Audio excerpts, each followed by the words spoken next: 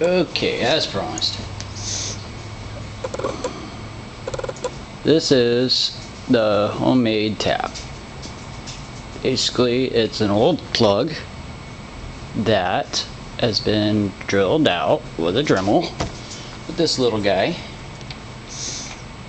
Just a regular cutting bit for a Dremel, but in such a way that, let's see if I can get this on the camera, that it'll pull out whatever it carves out. And I'll post some pictures of this too. But or you can get yourself one of these. Tap that fits. You tap it out, and voila, you get yourself a nice little Dremel.